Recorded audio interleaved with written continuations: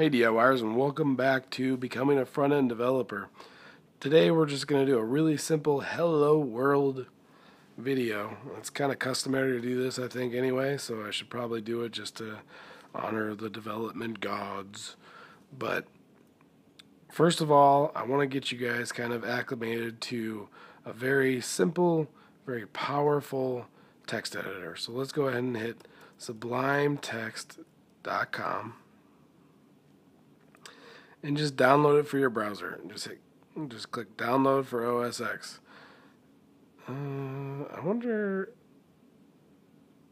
I think it's the same. I think it looks the same for Windows, but you'll just download it, install it. I already have it installed here. But that is a very simple and powerful, and to be honest, we're going to keep adding functionality to it moving forward. So get that. It has a pretty long trial period, so you don't have to buy it right away. So you can kind of start playing with it and understanding it and seeing if it's worth it to you. And it might not be. You may be able to find a different one you like, but this will allow you to get started right away, quickly, with a very solid text editor moving forward. So let's go ahead and dive in. So I'm going to open up Sublime Text here. So let's create. So we're going to go ahead and save this to the desktop. We'll call it, no, we're going to save this to the desktop. We'll call it hello.html. We'll save that. Alright, so first we're going to start with a doc type. And we're going to call it HTML as the doc type we're going to use. So then we're going to do an opening HTML tag and a closing HTML tag. Then we're going to do an opening head tag. And we'll throw a title in there and we'll call it Tech Guy DIYs Hello World. And then we'll close that header tag. I'm going to go into much more detail into what each piece is in future videos. I just wanted to do this quick, just kind of demystifying web development. Make sure that you understand that this is not rocket science. And there's definitely higher level concepts, but to get a web page going there's almost nothing. You could do this with your text editor. So let's do body tag, closing body tag, and then for starters, let's just throw an H1 tag in there, and we'll call it hello world. So an H1 tag is a header tag. So browsers by default have H1 through H6.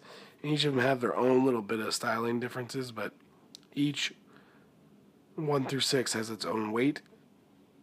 So bold, like a certain amount of bold, and a font size. And I think they're all bold. It's just the font size. H6 might not be bold. I can't remember. But that's not important at the moment.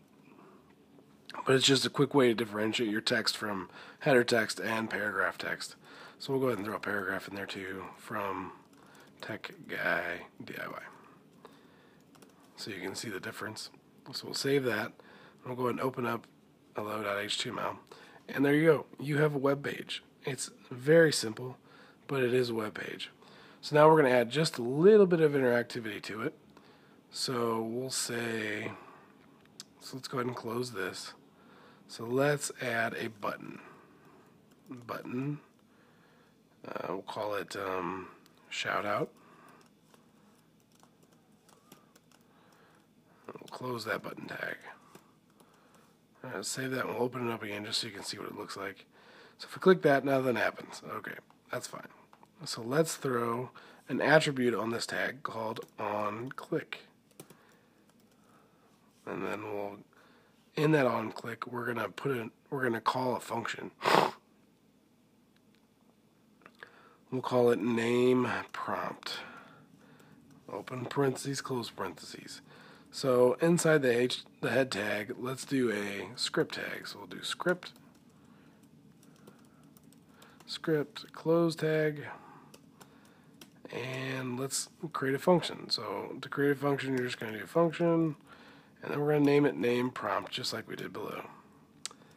So not every language does this, but they all look pretty similar, if not the exact same as what you're seeing right here for declaring a function So basically the premise is when you click this button, it's going to trigger this on-click event, and that on-click event is going to call the name prompt function, which is this. So when that's triggered, anything inside this will fire.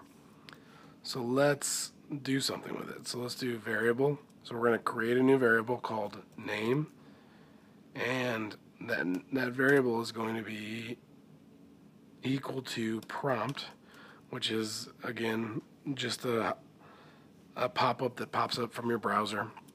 And the first bit of text is going to be what's above the text box in that prompt. So we'll say enter your name. And the next bit will be the default text. We're not going to put anything in there. So now when it clicks, you're going to get on click. Let's go ahead and demo it real quick.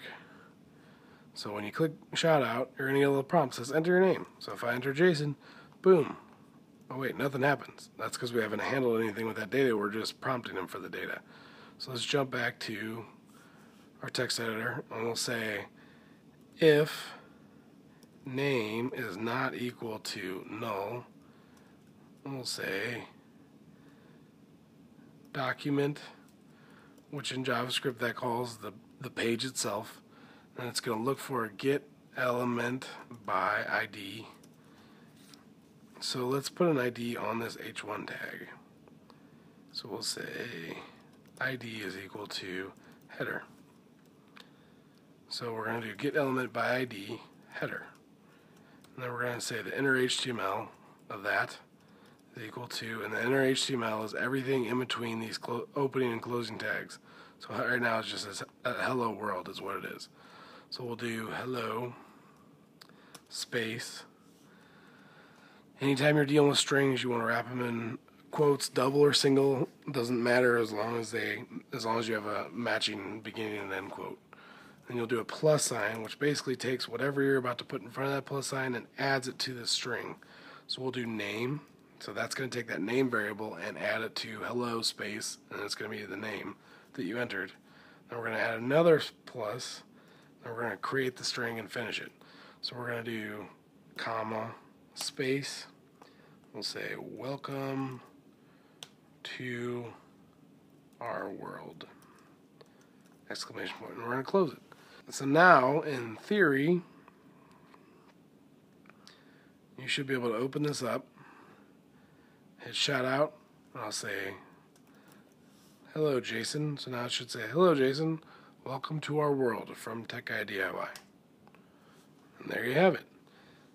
That is all it takes. Now, granted, I know that there's some concepts in there that are new, some concepts that you probably don't quite understand, but this can be done for free with any text editor out there. This technology is extremely accessible, and that's my goal here, is to show you how accessible this is with everything I'm doing here. Not just Hello World, but everything moving forward is this technology is accessible, and if you want to learn it, you can. So that's it for today. Very simple, straightforward tutorial. Check back next week for more stuff. Thanks DIYers for watching as always. Take care.